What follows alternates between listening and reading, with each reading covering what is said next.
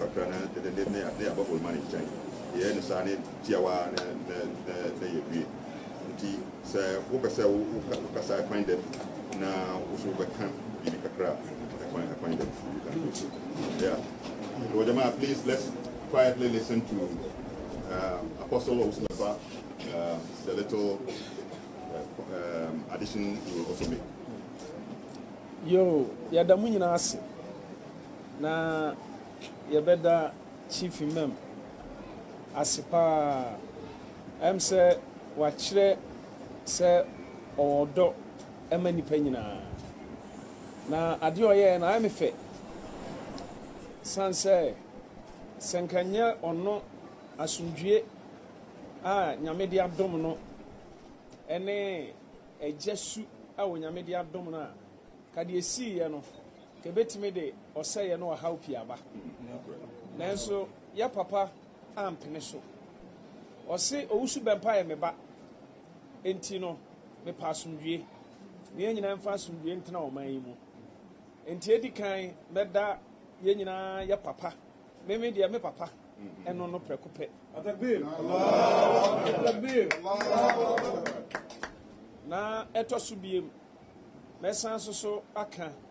se enye ne nko a ena ye ba ye papa ha ebresem ye be hye da aba ne asan ba besra papa enti firi ne ko ha ye fie nyame hira mu nyina so na nyame hira mu damas atakbir Allahu akbar atakbir yedase it was no ya mama ye penny Alhaji Gado ya chief mam the advisory board on the chairman ono no the kino or tikino pa ya no so ka kino and I'm saying no obekam brofo o kan fina mon tiase enti ono bekam brofo na enti brofo de nya ya yo bia na na ye bia na ya ba o man in channel o man so Alhaji Gado Mohammed, as the chairman of the advisory board, will say a few words.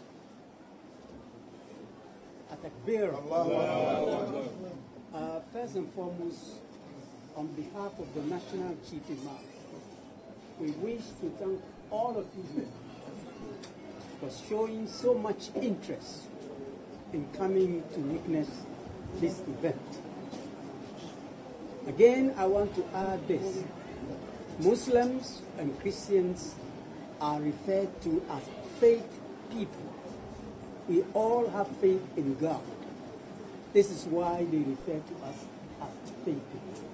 So there is one thing that connects us, faith in God. Now, the peace that we've had in this country, we have not had any Muslim, Christian upheavals like we have in many other countries. It's only because the two main faith groups are at peace with each other, Christians and Muslims. And I hope we should not take it for granted. We have worked for it. We have worked on behalf of the National Chief Imam. We've gone to conferences. We've gone to meetings with Christians, senior Christians. It's all aimed at bringing peace to Ghana. So this must be taken note of. Now we thank Reverend OWUSU BEMPAH for coming all the way to the heart of Zongos in Ghana. This Fadama is the heart of all the Zongos. And despite what has happened, he has come right into the Zongos. And we thank him for doing that. All that in the name of peace. There's an unfortunate part of what happened. We all know that windows were broken, few things were done. A lot of people maybe do not understand why the youth went out there in their numbers to do what they did. And it's only because people don't take into consideration a fundamental issue in Islam. And that is the issue of prophecy and prophets. We Muslims believe that our prophet, Prophet Muhammad is the last prophet. That is a fundamental belief in Islam. So, for us to hear that a prophet has predicted the death of our leader is something that a lot of people may not understand.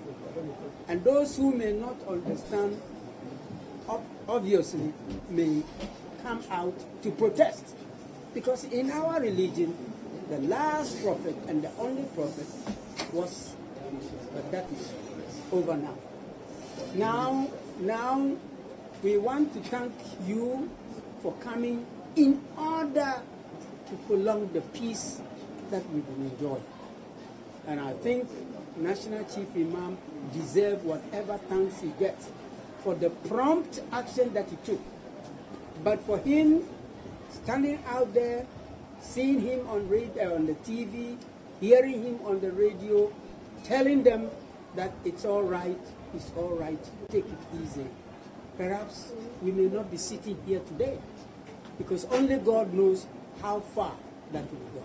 But we thank Allah that by His grace, today we are here together. We hope this will be the beginning of more interaction between the two sides. We should be able, not only when there is a problem, we should be able from time to time to interact with each other. If you have a problem within your circles, you can consult the National Chief Imam. The same thing applies to us. He could send me to you to also talk to you about what is happening. So once again, I don't want to prolong, because there may be others who might want to also comment and say something. We thank you all for coming. Above all, we thank Reverend for making it possible for all of you to be here and to be here himself. We thank you. And I said this should be the beginning of more interactions in the future. Thank you. Mala takaice don ka samu fahimta shi wanda kakakin su da ya magana dazu ya nuna cewa zuwan da suka yi yau da suna da akari da abin da ya gudana. Okay, so this is what's happening at Fadama. It's a joint press conference between Reverend OWUSU BEMPAH and the Chief Imam Alhaji Sheikh Nuhu Shaributu there, and it's concerning the prophecy about the life of the Chief Imam, which went wrong. And you saw the youth, or some youth, who say they were acting for the Chief Imam, who went to vandalize his property.